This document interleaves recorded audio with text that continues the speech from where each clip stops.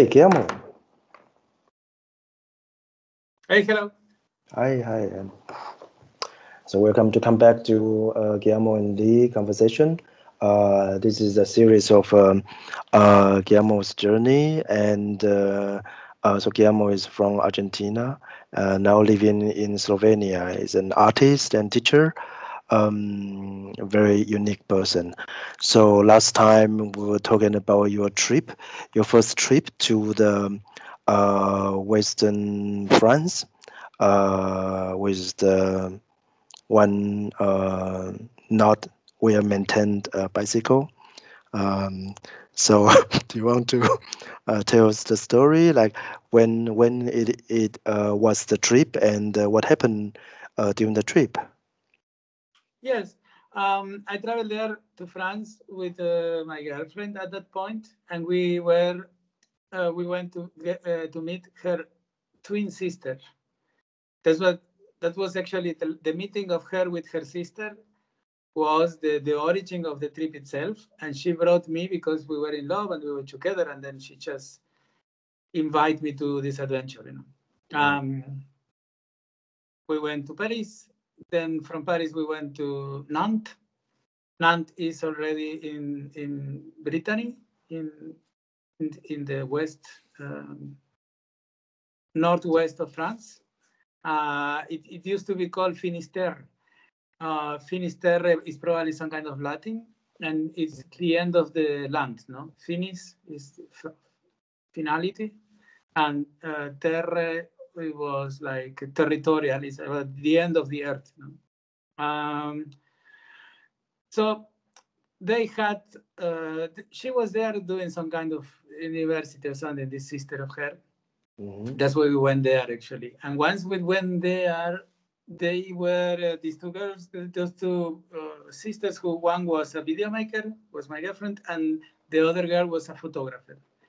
And they had a long story about how to finance their artistic projects, and they had a little bit of skill into finding ideas about that, how to finance things. And they came up with this idea. I don't know if before we came there or after we were there. I don't know exactly how. They brainstormed probably, and then they decided to make interviews of Druids. It's a movement that it's in this area of France, and I think also in the south of, right in front across the water in England, there is also like vestiges of the same type of culture, which are supposed to be the remains of like an ancient Celtic wisdom or something like that. So they created this idea where they will go and interview these druids. My girlfriend would do a film, and her sister would take photos, and they will sell the interview to some magazine or something like that. That was the whole plan. And the idea was to do it on bikes. I actually don't know why, but they decided to do it by, instead of moving through buses or something, by bikes. So I was kind of like invited with not much other options into this trip. I probably said yes because I was into saying yes to whatever adventure it comes to me. But I had zero idea of how hard it is actually to bike so many hours per day, and well, all the other extra elements that I was mentioning about the cultural shock of being in this culture. And the thing is, like, they have the super tip-top bikes. I don't know exactly how it was. I think the sister has her own bike. She was preparing maybe for something like that for a long time. Then she kind of got a very good bike for her sister. But because I was the new element that probably wasn't in the plan, they kind of bought a bike for 50 euros somewhere, and they gave me that.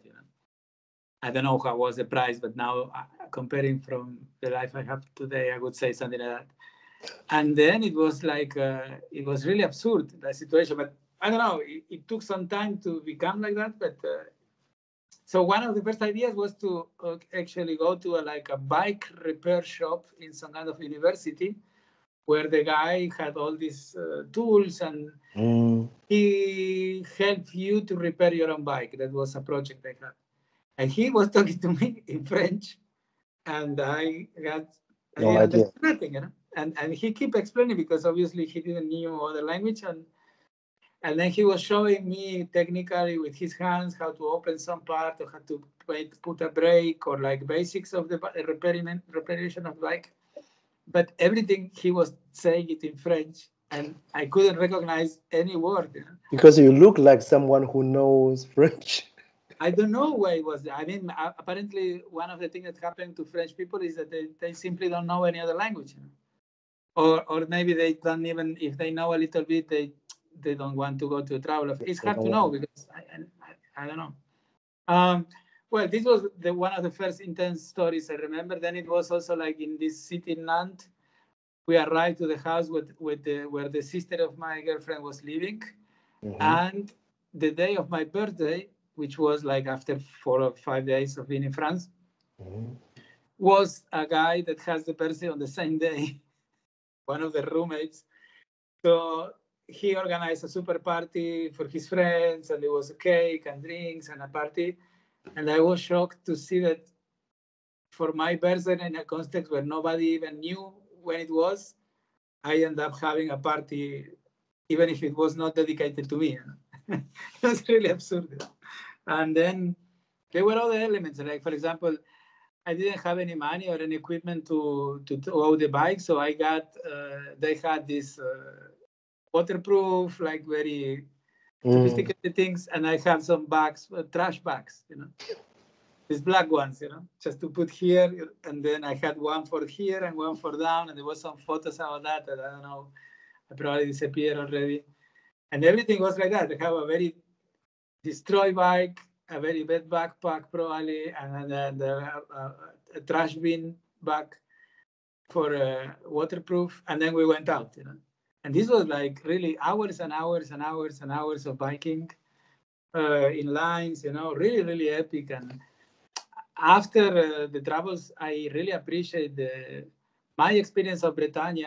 It's so intense, you know, all the landscape, and every time you, after hours of biking, you sit somewhere and you eat something hot or you drink a coffee, is like the most amazing thing that ever happened to you, you know? And this level of intensity really gets recorded deeply in the emotional body, or it's like it gets recorded with an intensity that easily overrides other type of intensities. But at least in my case, no, it was something that I remember. Like, I don't know how related it is, but I kind of have a memory of reading that Socrates always preferred to walk and talk. You know, it was an idea that by moving the body at the same time that thinking and evolving these ideas, the benefit of this intellectual philosophical process would be also printed in the body at some kind of level, you know. So really, really intense experience. And the idea was the first person we met,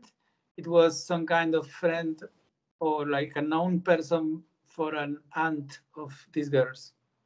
We went to the farm, they live in the countryside, and then she gave us the address of this person that she knew. Maybe she was doing some workshop with him or something, you know. Then we went to talk with this guy, and he was extremely, extremely interesting, and with this big mustache and this beard like this, you know, and then short hair, but really, really French looking, and really, really like a druid looking type of person, and some kind of super philosopher, you know, but in the countryside, you know.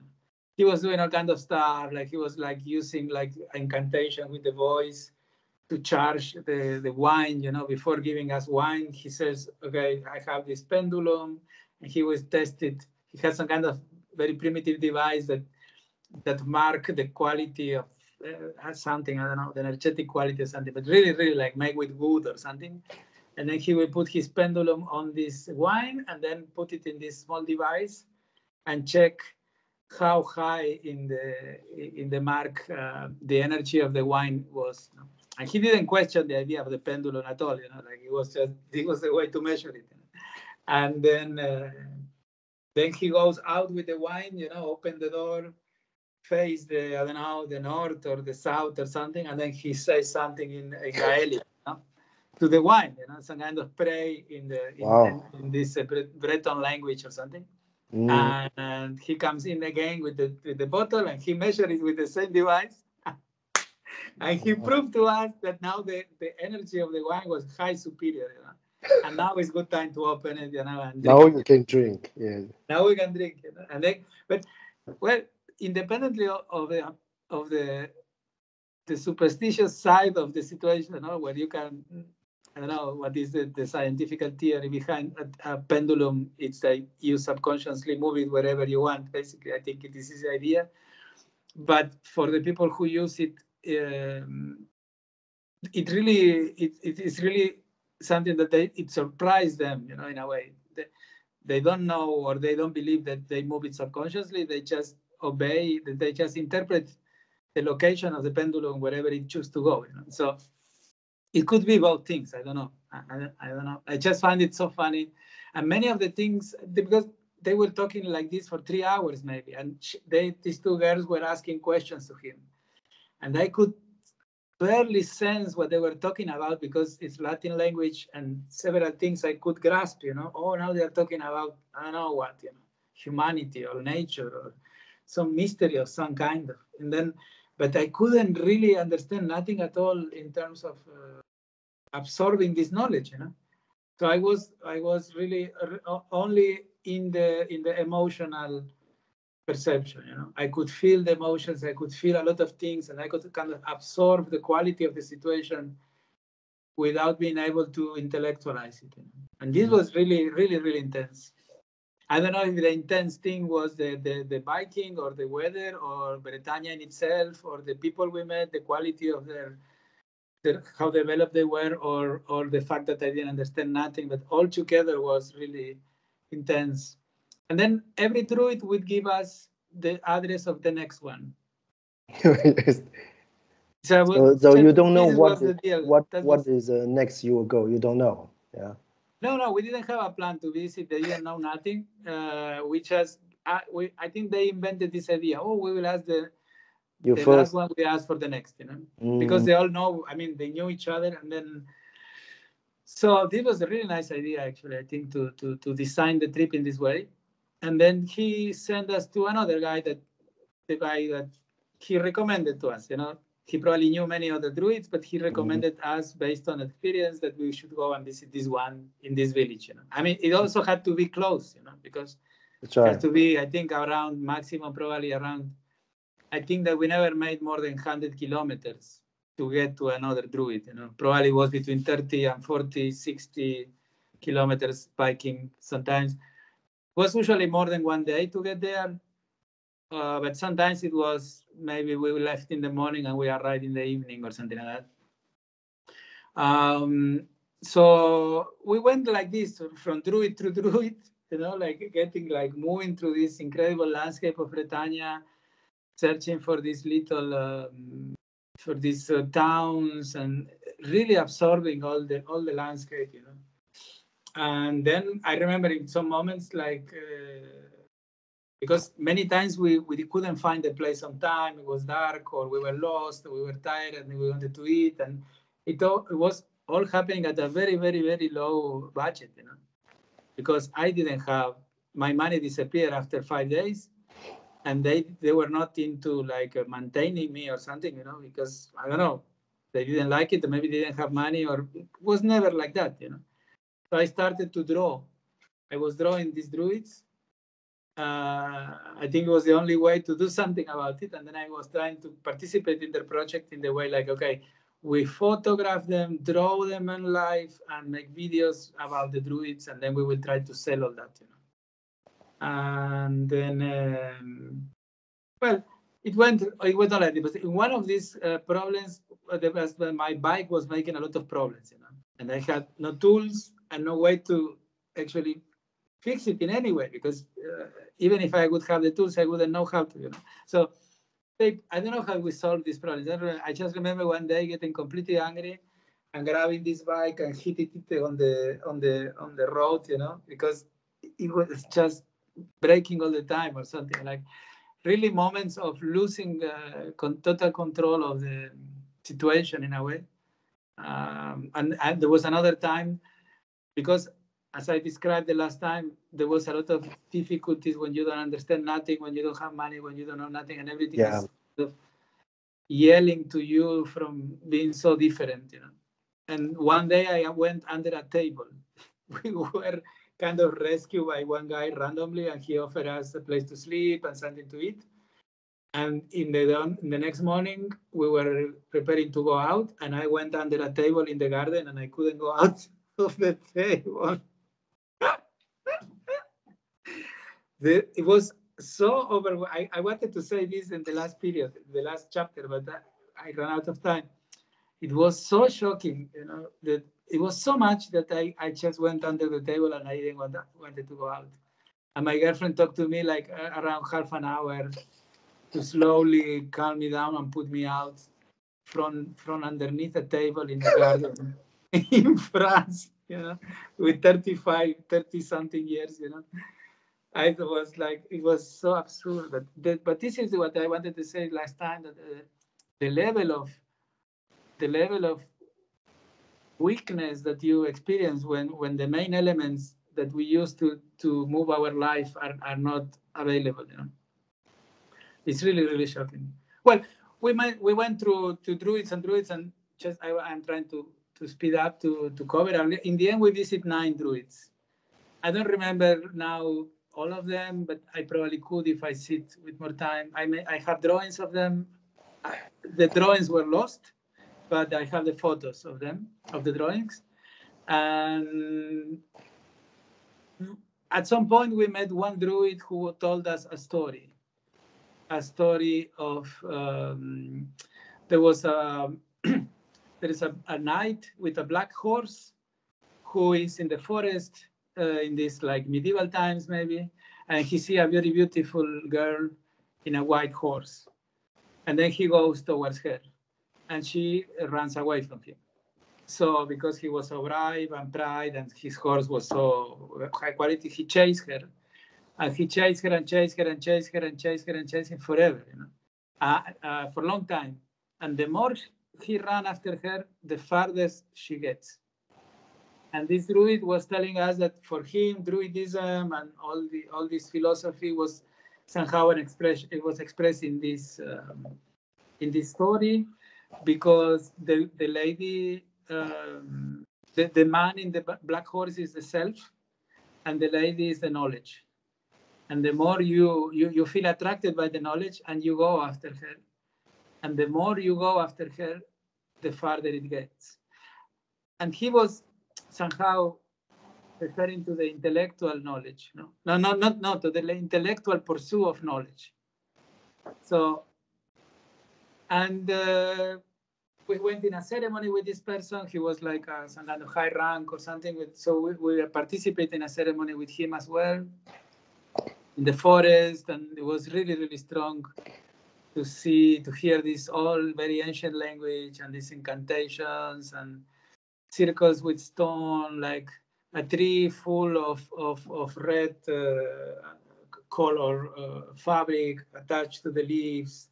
A lot of beauty, or like very primitive ancient beauty made today or something. The guys, they have these tunics, white tunics that they use for the ceremonies, and probably one has this stick or something. Like, it was like a little bit of like a caricature, but because they were so deeply into that, and they were all men, and they were all a bit aged, you know, around 50 or more, or a lot more.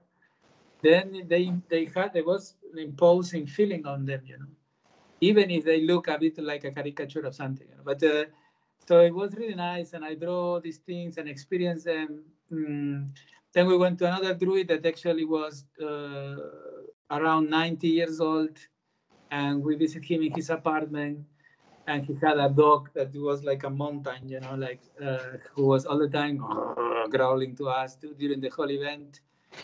Then we end up, and the last Druid, then we met some 2 Druids that were very well connected. One had a library, like a bookshop, all in Breton language.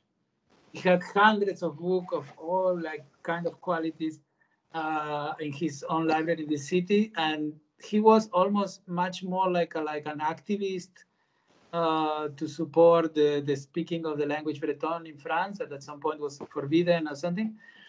And he sent us, and he was doing some strange practice. I could sense, because I was in such a state of perception, he was talking to us, and at the same time he was doing something else, something within himself, and I could perceive it, because I couldn't follow the question, so I could see that he was actually interacting and doing some kind of practice inside. And I asked my girlfriend to translate the question, and he said, yes, I am actually talking to you, and at the same time, I am doing one of my our practices, Then we met the great Druid of Bretagne. That we expected will be the most, the top of the Fancy. people in Bretagne. Yes. This was the highest rank, and he called us to a Irish pub to drink beer, and he showed up with a suit and a cravat, and with the hair like this, like a businessman, like a politician. And he was such a character. All these were like movie characters, really, really charismatic and super developed and super unique, no? If you want to talk about uniqueness. And he was telling more that he was more like a syndicalist for the rights of Breton people in Bretagne, basically. That all his work was, he had to go to some ceremonies in the specific times of the year, but his thing was not, he was not even religious, and he was more about supporting the community of Breton people in France and working, I don't know, for the rights and for the, I don't know, the science industry that we have, translation and all these type of things, Like a mayor. Like, yeah, in a way, like let's say something like, not the mayor like officially recognized by the government, but like the representative of the nation, in this level, and dedicated to those things. And then we end up talking with one of the few women Druid, because apparently it's a very male-oriented tradition. And this woman was like a famous harp musician, who was one of the very, very, very few women who was allowed in Druidism, maybe because her master was a bit more open-minded or something. We also have this conversation with her, and this was the first time I went to some circles of stones that she brought us there to show us these ancient things. And they were talking, because I couldn't understand nothing. I went to play in the stones, let's say, no? And then I started to walk, and I started to feel these subtle energies that very, I could really perceive like kind of currents, like would be like currents of water, but would be like winds or something. But it was not physical. It was more like a tendency of my body to go towards one side or another, or to move faster or slower. Something that as a dancer you somehow develop in some cases, if you have this capacity to perceive these subtle things. And then I asked her if this was possible or not, and she said yes, these are all these places where we do the ceremonies, that they have these monoliths and these incredible big stones placed there. You don't know even how they do it. They are all energetically very strong, and this is why they choose to do those things. And she told us that actually one of her ways of practicing Druidism was always relate to the elements, So when she was drinking tea, for example, or washing the dishes, she was connecting spiritually with the spirit of water, let's say, or with the element of water. And that was her practice, her way of work. And then when she was doing the garden, she would connect with the earth, or walking, or when she was singing, she was connecting with the wind. And But basically she was saying that, how does she how does she connect? Like she did it by the how do you say, the imagination, or yes, she has probably something like that. yeah, She would like have some kind of inner type of prayer. Let's okay. say I don't remember exactly how she said. So it's something that we touch in many conversations with you. The idea of the essential, no? There is an essential. There is something that is a manifestation of things, and there is the essential and its manifestations, no? So the essential would be the water, and the manifestation is the washing the dishes. Okay. She was always going back to this essential nature of things, which apparently for them it's only these four elements, water, earth, fire, and wind. Wind, yes. And she would kind of remember or orient her consciousness to the origin, the essential origin of the thing that she was dealing with. You know, now I'm talking to you, thinking about all these memories, but she would probably try to connect mentally with the idea of the wind, you know, or the energy of the wind, of the spirit, because I'm using it for talking, you know.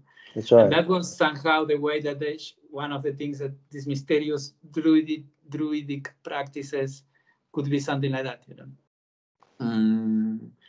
Then met another guy in some kind of very, very almost creepy, but very, very respect imposing small castle or something. And he had like a most unbelievable type of architecture house with some, it was like a house that was in the center, has like an open, and then there were several floors, I think like 3 or 4 floors up with vitro, with this stained glass windows. It was almost like some very strange church, his place, you know. And this was his house, and in every level he had some kind of something. And in the top level he has his artistic workshop. He was some kind of painter. Very, very, very mysterious looking guy, very old and dressed with a super tight suit. It was really like a picture of nowhere. I don't know, very mysterious, guttural voice, very collected, and very like all his gestures were really controlled, and he was really, really serious and controlling every single words he was saying and observing every single thing we were doing. And I don't remember very well what he talked about, but I remember I drew him, and he was pleased by me drawing him, and then they were all pleased with me in a way. They all, at some point, they all made some nice gestures toward me at some point that I could feel like a true caring or true love, even without knowing me. This was the case, yeah. And then the last druid we visit, the number 9. How many? You Was, visit 9, yeah? we visit 9 druids in 3 months, in 2 months and a half, or something like that. And or maybe 2 months, let's say. And then he has been expelled from the druid communities because he revealed some secrets, you know.